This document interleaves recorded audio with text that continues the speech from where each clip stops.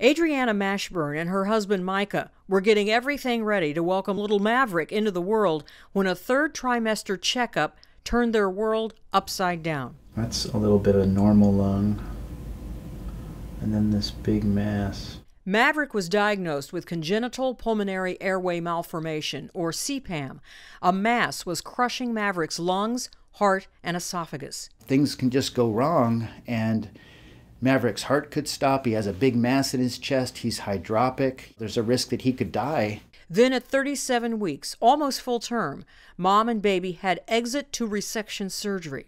Maverick was partially delivered, allowing Dr. Cass to open his chest and remove the mass, all while Maverick was still receiving oxygen from his mother through her umbilical cord. Maverick's surgery was very tricky. Halfway through surgery, Adriana's placenta started to fail.